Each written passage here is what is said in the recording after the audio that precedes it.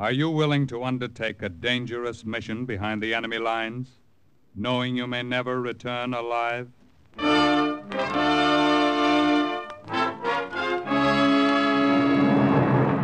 What you have just heard is the question asked during the war to agents of the O.S.S.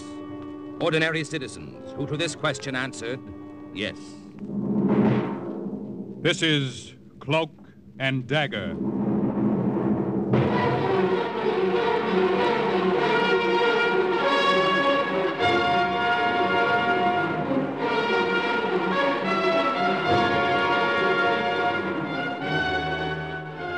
Black warfare, espionage, international intrigue. These are the weapons of the O.S.S. Today's story, The Trojan Horse, is suggested by actual incidents recorded in the Washington files of the Office of Strategic Services. A story that can now be told.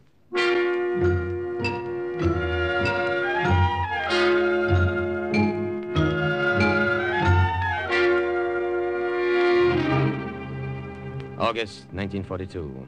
Report to O.S.S. headquarters in Casablanca from Agent Henri Fontaine in France.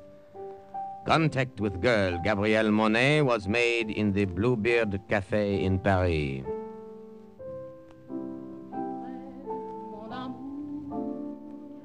I went there alone on the evening of the 15th and sent her a note with a waiter asking her to come to my table when she'd finished her song. Then I sat and waited. German officers were spread about the room as they were spread about all of occupied France. I wondered what they would say if they knew why I had come.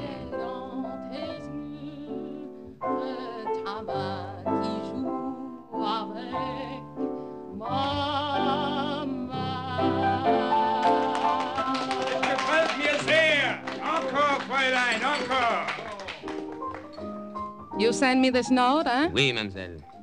Will you join me? Why not? I drink with anyone these days. What will you have, eh? What have you? Let me taste from your glass. It is very bad wine. Huh? You are right. Oh, the only time a girl may get good wine nowadays is when she drinks with the Boche. Never mind, I'm not thirsty. I enjoyed your song. Is that what you wanted to tell me? I think you are wasting your time here in Paris. Paris is wasting our time on Paris these days.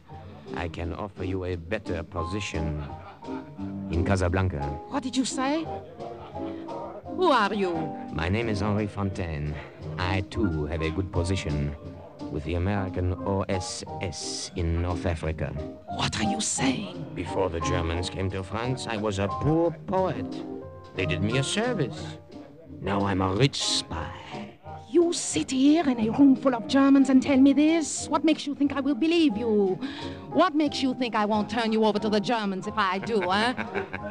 Mademoiselle, I am not such a brave man. Neither am I a fool.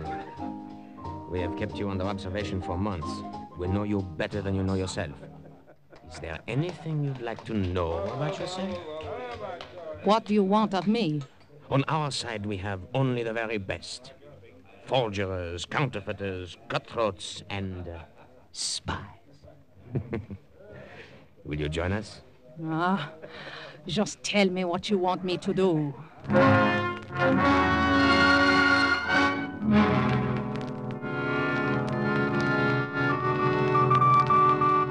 Agent Henri Fontaine in France to Agent Steve Lytle in Casablanca. Arrangements have been made to transport the girl Gabrielle Monet to the south of France and then to Casablanca. Awaiting further instructions. Over.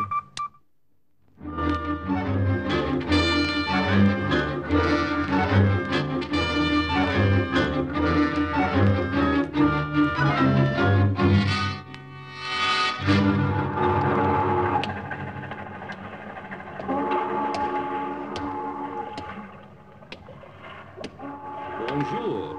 Bonjour. The roses will bloom early this year, I think. Oui, but not too early, I hope. Good, good. I've been waiting for you. It is dark. I can't see you well. Is the girl with you? She is here. Gabby, say something so our friend will know you are here. I am tired. Did you have difficulty reaching Marseille from Paris? Not too much. With swarms of displaced persons all over France to mingle with, and a slight bit of help along the way from the underground, it was not too bad. Good, good. Now follow me. I will take you to the fishing schooner. But I know you're tired. Cheer up, Gabby. You'll have a nice, long trip by water to rest up. Oh? And then another nice, long trip by auto to Casablanca. Oh, I like automobiles. In the old days, I liked nothing better than a pleasant ride.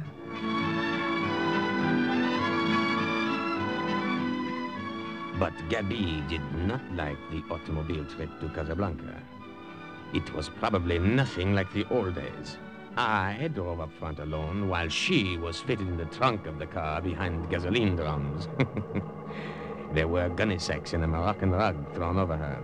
Across everything, a heavy canvas cover lashed down with just enough air left for her to breathe. We drove that way over rough roads for several hours. When it got dark, I pulled over to a side lane and let her out. Gabby, come out. Oh, my back. It is broken. I will gladly massage it for you. You are too kind. Not at all. No, thank you. Pity. Why did we stop? To give you a chance to stretch your legs. And a cigarette if you want one. Oh, I would die for one. Give. I have one lit here. Mille merci. You see? I try to be gentle. I try to make up for the inconvenience I am causing you. Ça c'est drôle. I remember what another poet once said. A German, by the way, but not a Nazi. His name was Goethe. What did he say? He said, "Be gentle with women. Remember, they were made from a broken rib." I am not amused. I'm sorry. You are always smiling. Do you enjoy the war, huh? I am a poet. There is poetic excitement in being behind the lines, working underground. I enjoy being a spy. Well, I am no Mata Hari. You will do. You still have told me nothing. Why did they send for me? You remember a German named Paul Vogel? Paul... What do you know of him? Tell me. Not now. The time is late. But I must Throw know. away your cigarette. Why did you mention I said later. We have a long journey ahead. If we pass the border post, I will tell you. If we do not, the words and minutes would only be wasted.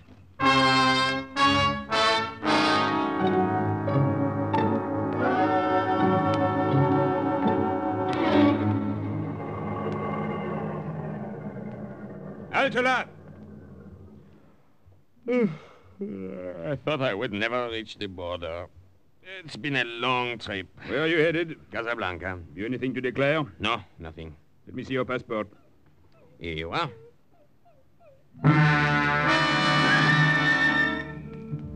All of a sudden, I spotted a small black dog sniffing and whining at the trunk of the car where Gabriel was hidden. The customs officer had not noticed him, and I knew I had to find some way to keep him from noticing. One becomes stiff after so long a ride. While he looked over my passport, I went to the rear of the car, picked up the dog by the scruff of the neck, and started to pet him. Well, your passport seems to be in order, but what's the matter with Jeff? Oh, nothing. Perhaps he does not like to be picked up. If he did, he wouldn't try to bite you. Better put him down.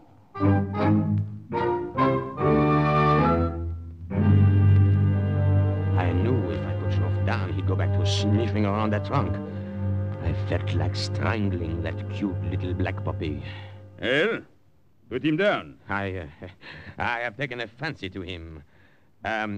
How do you feel about selling him to me, eh? Huh? Well, you are serious, monsieur? Oui, I like him. Come, how much, eh? Oh, take him. There are two more like him around somewhere. Thank you. He will liven up the journey.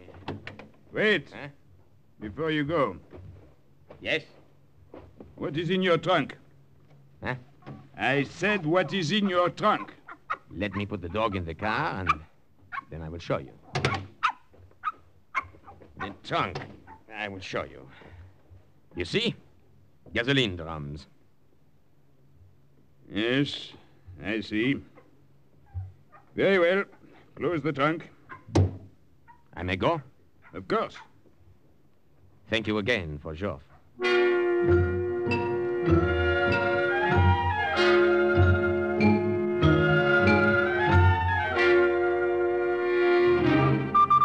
August 27th, 1942. Report to O.S.S. headquarters in Washington from Agent Steve Lytle in Casablanca. Fontaine and the girl arrived. I knew as soon as she walked in that Paul Vogel could not have forgotten her.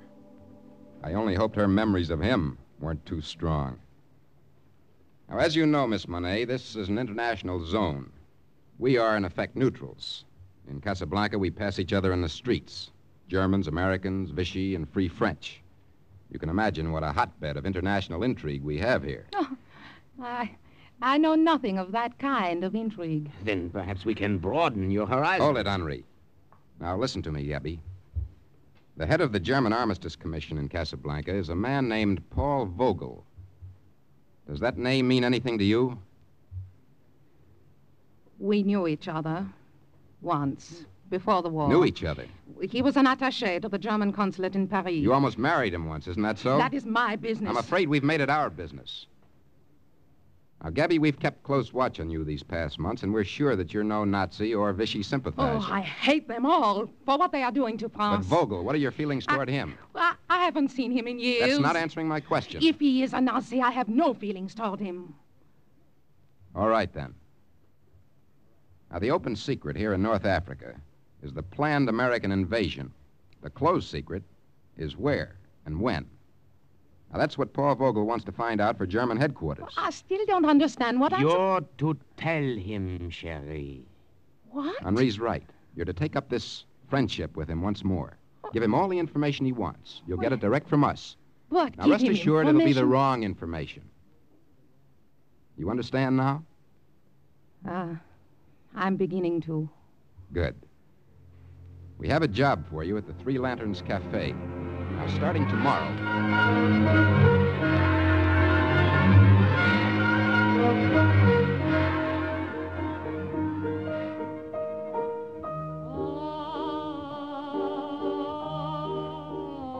Agent Henri Fontaine and I were at the Three Lanterns Cafe the next night when Gabrielle opened there.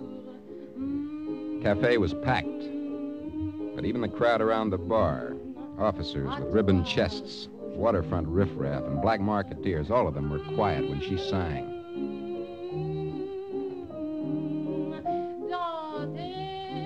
She was wearing a red dress. In the spotlight, her face looked smaller and whiter, and her hair looked blacker. There wasn't a man in the room who could take his eyes off her. I wondered how soon it would be before Paul Vogel came in and saw her, too. A girl like that could make you forget the war, eh, Steve? I've got a wife back in Syracuse. Can she wear red like that? My wife can be trusted. And this girl? She and Vogel were pretty close in the old days. I know my own kind. She can be trusted. I hope you're right. The success of the whole American invasion may hinge on it. A lot depends on how hard Vogel falls for that little bait up there on the bandstand. Steve, Vogel, he's just come in. That's all I wanted to see. Come on, let's get out of here. Excuse us. Pardon? Pardon?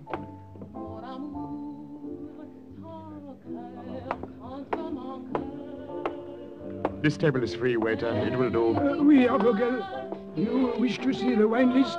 Oh, that girl. How long has she been here? The singer, you mean? She started only tonight. Tell her to come to this table when she's finished. You understand? Oui, I understand. No, you don't. You only think you do. Go tell her what I said, and bring a bottle of your best wine.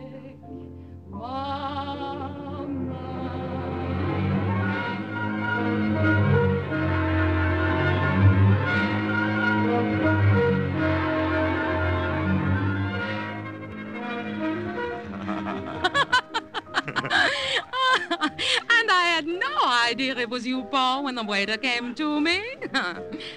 How like you to walk back into my life so quietly after making so violent an exit.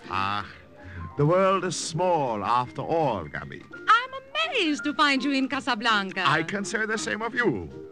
What are you doing here? I arrived here a few days ago, but I've been in North Africa for months. Tangier, Oran, Tunis, singing. How were you able to leave France after the occupation? You should know how well I always got along with Germans. You don't seem angry with me any longer, Liebchen. After that last time, 6 years ago. Life is too short to be angry for too long at anyone. Besides, I was a fool to have been jealous over that silly blonde with the bad legs. I've even forgotten her name. Suzanne. Aha! I see you have not forgotten. Voici, monsieur. Oh, it's our wine. Gabby, how good it is to be with you again. How good it is to be with you, Paul. For you? For me. Now, we will drink to what is to be, Liebchen.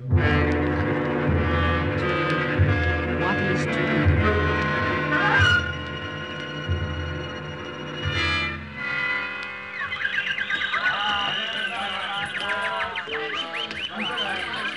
You could have no better guide through Casablanca than I, Gubby. Come, what else would you like me to buy you from the marketplace? A scarf, perhaps? A gold scarf to put around your hair, yeah. Have you taken many girls to the marketplace, huh? Oh, will you be forever jealous of me, Liebling? What is it, the French in you? It is the woman in me. I imagine you are in great demand by the women here. The chief of the German Armistice Commission. How did you know that? I know more than you think. Oh? Would it interest you to know the name of one of the most important American agents in North Africa? Who? Steve Lytle. What do you know of him? I know him. And he knows the details of the planned American invasion. Come. I will buy you a gold scarf. Well, have you nothing to say of what I just told you? I knew that already. I, too, have agents. However, thank you for telling me. I can promise you more than a gold scarf if you find out additional information for me. Is this possible? It might be. Very possible.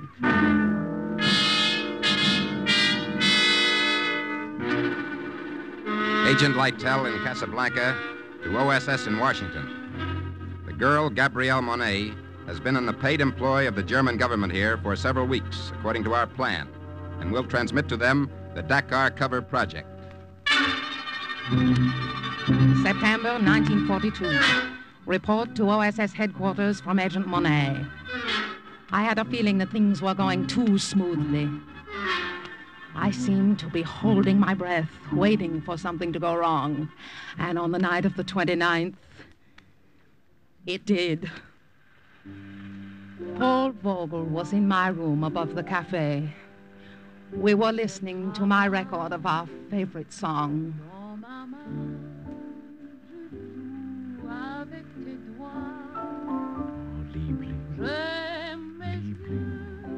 You'll have to go soon. It is late. Forget the time. Who would think it would come to this again, Gabby? After that day in Paris, when we quarreled so. I remember that day. We showed poor judgment to argue out of doors. It was raining. I got a terrible cold in the nose. Poor Gabby. Let me kiss that poor nose. Sherry. Paul, you really must go. But before you do, I have a paper for you in my purse. Dates when high officials will be in Casablanca. I'll get it for you. I want to talk to you. You're hurting my arm. Let me go, Germany is Paul. paying you well for this I information know, you are Paul, giving us. please. Some of it is useful information, but none of it is as important as I would like. I will try to do better. You had better do better. You know what would happen, Gabi, if I found out you were crossing me. I would not cross you. It is nothing for me to my... twist your arm like this. Such a small arm. Think what I could do if I really tried to hurt you. You hurt me now because you don't trust me. What do you want? You claim to know this American Lytle. I do. You claim you get your information from him. Is that all he gives you? What about his love? Oh. Does he give you that, too? Paul, the shoe is on the other foot. Now it is you who are jealous.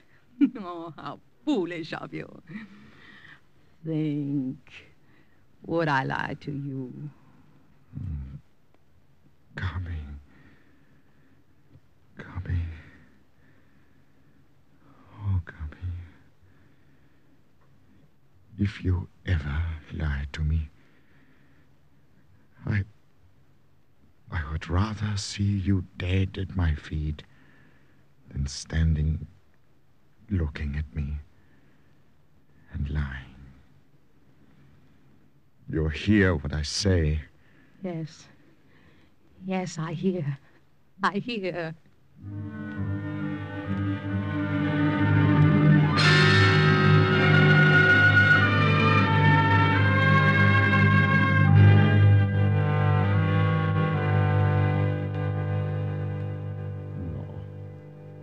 No more wine. I must keep my head clear to think of what you have just told me. Now, are you satisfied that I'm earning my money? Dakar.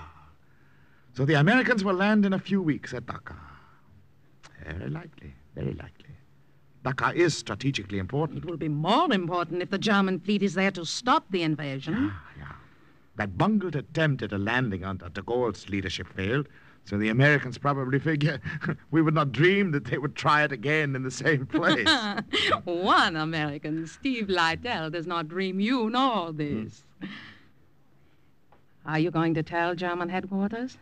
But of course, this is something they will want to know.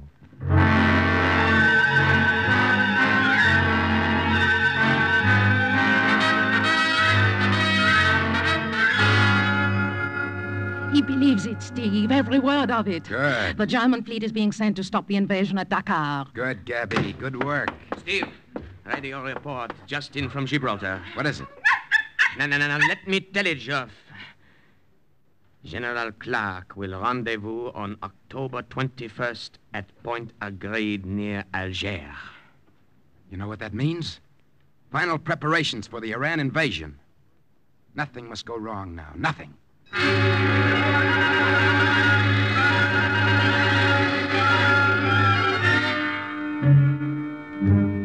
November 4, 1942. Something very wrong happened. Paul came to my room just before I was ready to go downstairs to the cafe.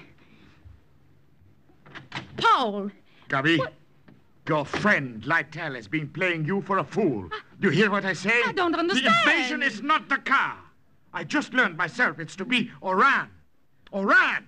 And the German fleet, on my suggestion, is waiting in Dakar for nothing. Paul. And will continue to wait for nothing. Paul, it can't Do you be. know what this will mean to me? Do you realize what the High Command will do to me for this? Please, Paul. I'm ruined. Perhaps your latest information was wrong about Oran. No. It all ties in. They, the Americans, wanted me to believe that... Gabi, what had you to do with this? Now what are you saying?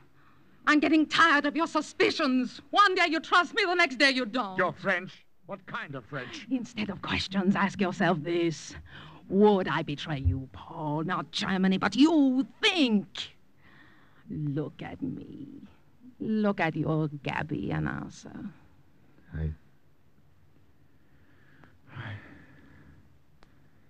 No, of course not. Not you. You wouldn't dare.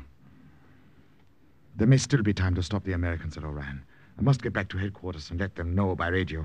I should have done that right away instead of coming here. Oh, have a drink first. No, later. I'll be back. It will later. not be easy for you to tell the High Command this. A drink will fortify you. Yes. Perhaps you're right. One drink, then.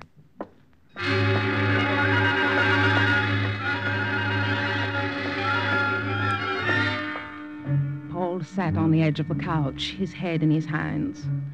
I remember thinking how very blonde was his hair, how large his hands. It was not difficult for me to drop half the L tablet from my purse into his glass as I poured the liquor over it. Here you are. Poor Paul. Pauvre petit. You look so tired.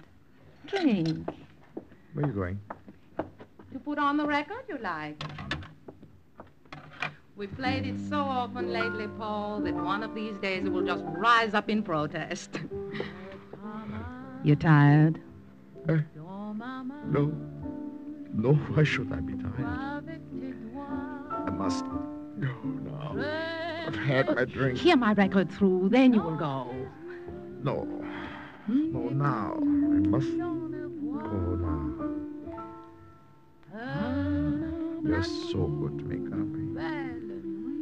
You love me. You love me very much. His head had fallen on his arms and rested on the table. The tablet had begun to work as I knew it would. I got the automatic pistol that had been given to me by the Americans and shot him twice through his very blonde head.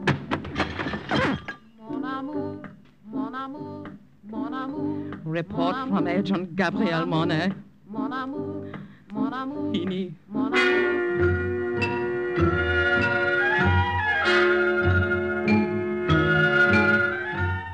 it ought to come any minute now, news of the invasion. I've had word that Eisenhower and Clark were in Gibraltar on November the 8th.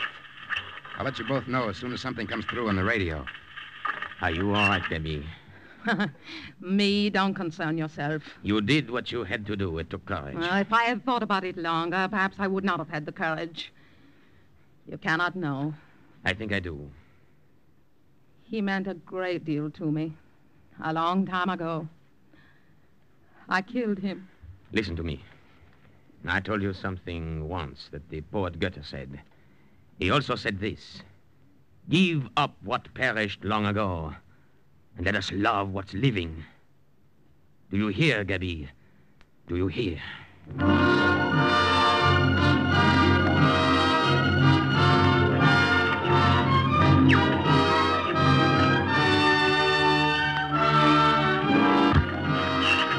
Écoutez, écoutez. Yankee, Franklin, Midway, Lincoln, Robert arrive. Robert arrive. That's it, the code name. Robert's arrived. The invasion's begun. Do you hear? Did you hear, Gabi? Did you? Yes. Yes, I heard.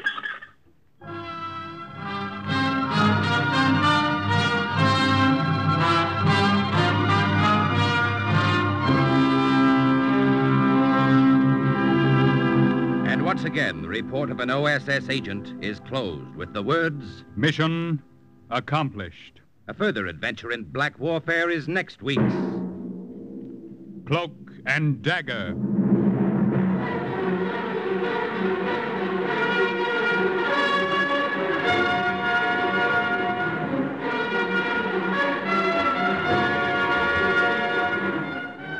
Heard in today's story were Jane White, Barry Kruger, Leon Janney, Joseph Julian, Carl Weber, Raymond Edward Johnson, Guy Sorrell, and Bernie Gould.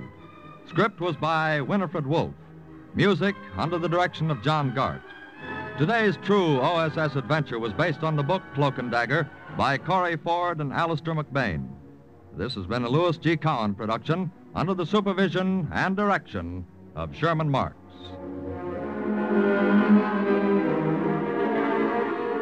Stay tuned for the second big mystery, High Adventure, on NBC.